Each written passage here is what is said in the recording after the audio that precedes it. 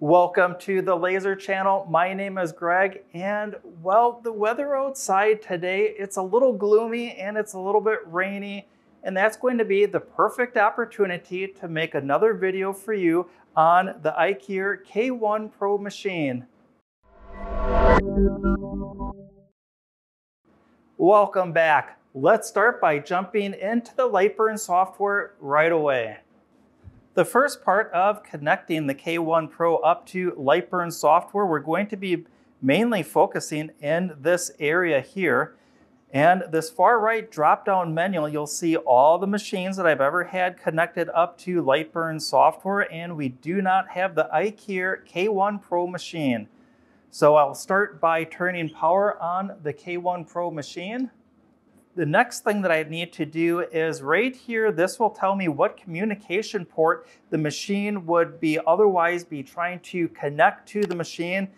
This has to say choose. If it says anything else, just pull this menu down and make sure that it is selecting choose.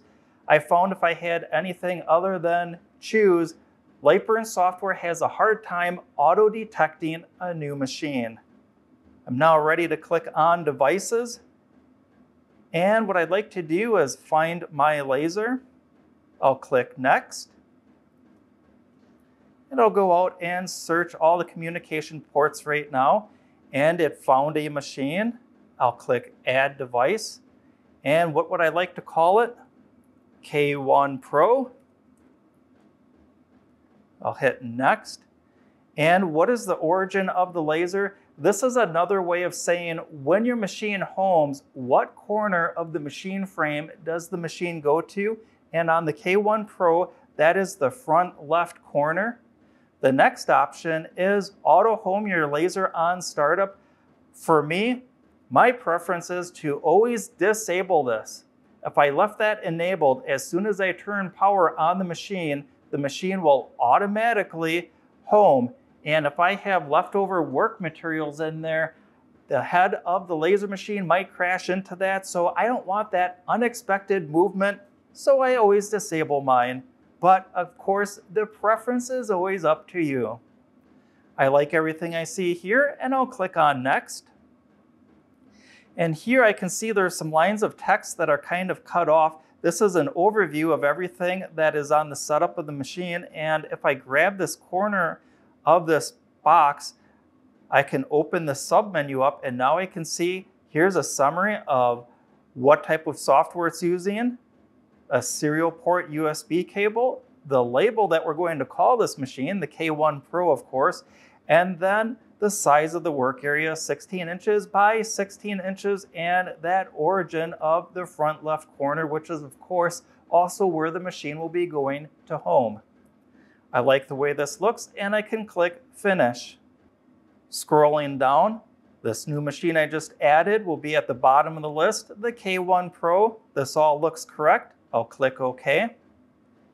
I can now drop down this menu here and go to the bottom of that list and select K1 Pro. And here the communications port is set to auto, so that's a nice feature. At this time, I've got a bar here saying that the laser is ready. So let's go for it. I'll hit the home button and see if we have motion on the machine already.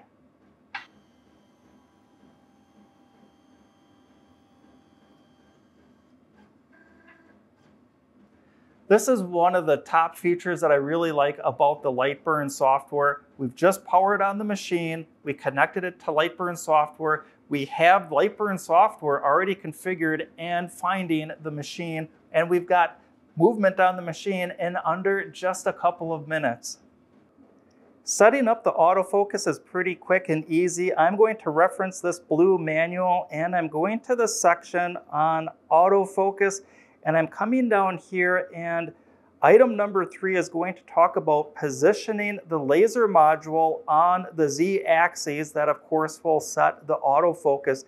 And what they're looking for is on that motorized axis, they want a space of about 5 millimeters to correctly run the autofocus. And I'm going to power down the machine and show you how to set that up. I'll start by using the smallest Allen wrench that comes with the machine, and I'm going to loosen up these two set screws on the side of the carriage for the Z axes. I'm going to support the laser module to make sure that it doesn't come smashing down.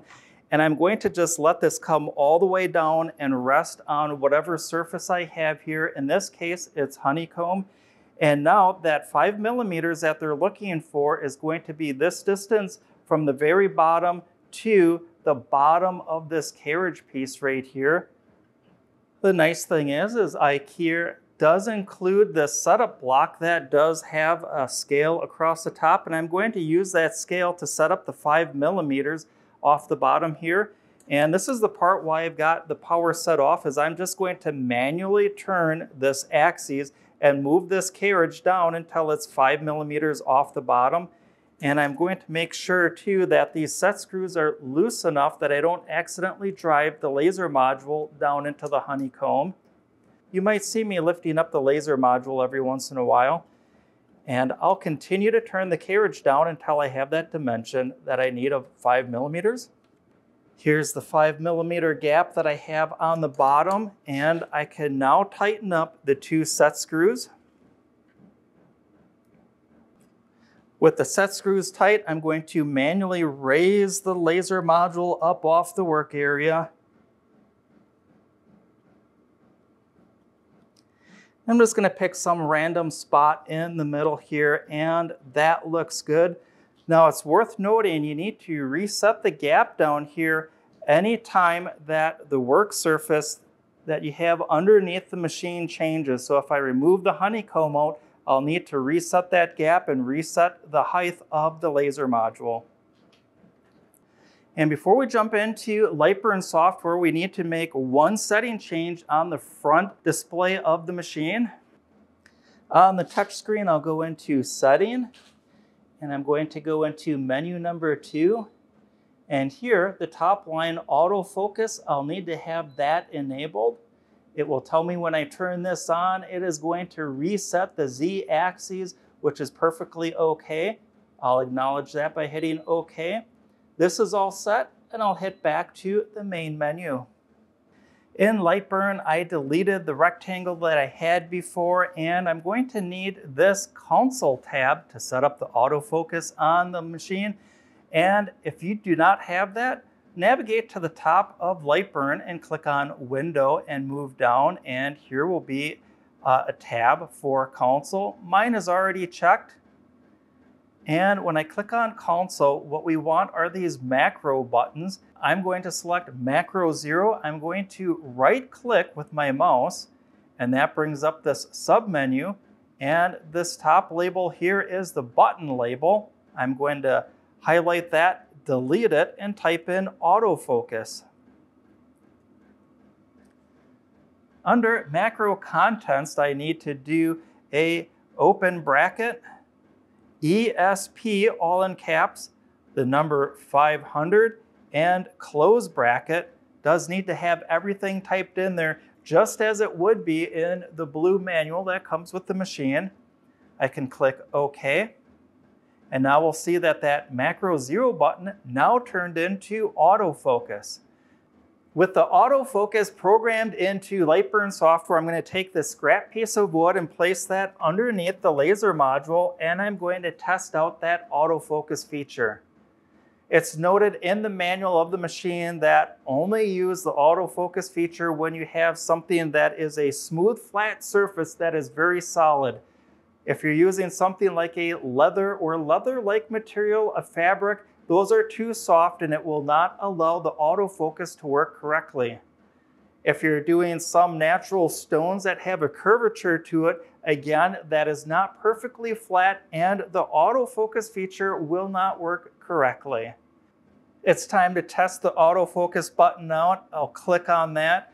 And the first thing that the machine is going to do is it's going to raise the laser module all the way up to the top of its travel. It's going to bump into the limit switch twice at the very top, and then it's going to lower the laser module down to the workpiece and tap that workpiece twice, and then the autofocus sequence will be complete.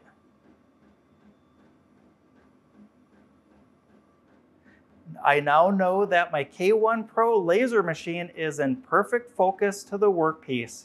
Lastly, for those of you who like to use the red crosshairs that are on the side of the laser module to position the starting point of your workpiece, I'll show you how to activate and make sure that that is calibrated in Lightburn software. With a pen, I'm going to put a little ink mark where the red crosshairs are. I am then going to go into Lightburn software and manually activate the laser beam to turn on, and I'm going to burn a very light mark into the piece of wood. I'm then going to move the laser module out of the way and simply measure the distance in between, and I'm going to enter that into a setup area in Lightburn. I'm going to take a pen and very carefully I am going to manually put a little ink mark exactly where the crosshairs meet. I'll navigate to the top of the screen to edit and then device settings, and I'm looking for this little checkbox here to enable laser fire button. I'll click OK, and now that appears on the screen.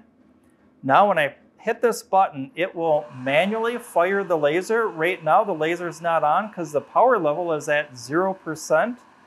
And I'm going to increase this to about 5, 6, 7%. And that should be leaving a mark. I'm going to turn that off. And when I move the laser module out of the way, I have the laser mark and I have the ink mark of the red crosshairs. And when I measure that out, I get a distance of 47 millimeters. In Lightburn, I want to make sure that I reset this power level down to 0.25% or 0.5%. I'll navigate back over to Edit, Device Settings, and I want a laser offset. I'll enable that, and that will enable me to, on the x-axis, type in that 47 millimeters that I just measured. I'll click OK. I've had the machine now for just about 1 or 2 days, and each time I go out and use the machine, it's been working flawlessly. It's definitely a solid quality piece of equipment, and the statement from Atomstack that Ikier is their premier high-performance machine line, it really is living up to the hype. These new features on the K1 Pro, it's definitely enhancing my enjoyment when I come out to the studio and I work on a laser project. I hope that you enjoyed this video. If you did, please consider liking the video, subscribe to the channel, or ring that notification bell. That way you know when there's new content like this coming out. Until next time, learn, create, and share.